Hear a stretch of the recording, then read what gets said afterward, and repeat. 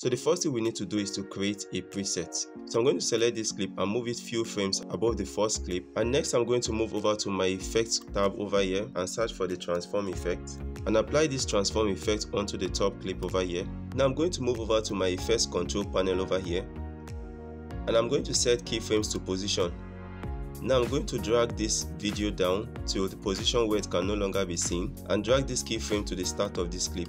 Now, a few frames past this first keyframe, I'm going to select this reset parameter here to add another keyframe. And what this did was that it brought back this clip to the top over here. So next thing I'm going to do is to deselect use composition and increase the shutter angle to 360.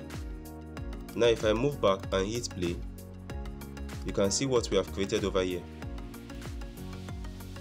And if that was too slow and you want to speed it up, you can always come back here and reduce the distance between these two keyframes.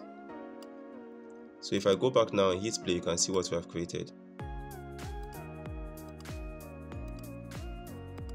Now to save this as a preset, all you need to do is to move over to your effects control panel and select every effect that has been added to that clip. Now in this case, we have applied only the transform effect. But if you have multiple effects, all you need to do is to select control and you can scroll down and select all the effects that you have applied. For example, you can select opacity over here, but I'm not going to select opacity because we didn't apply any effects to opacity. So select transform over here, right click and hit save preset. Now I'm going to save this preset as transform preset 2 because I already have a transform preset 1. So I'm going to hit OK. Now to test this, I'm going to drag a new clip onto my timeline over here and place this new clip slightly above my last clip over here and select it. Now I'm going to move over to my effects library here and search for the transform preset 2, and you can see it over here. Now drag it onto this new clip over here.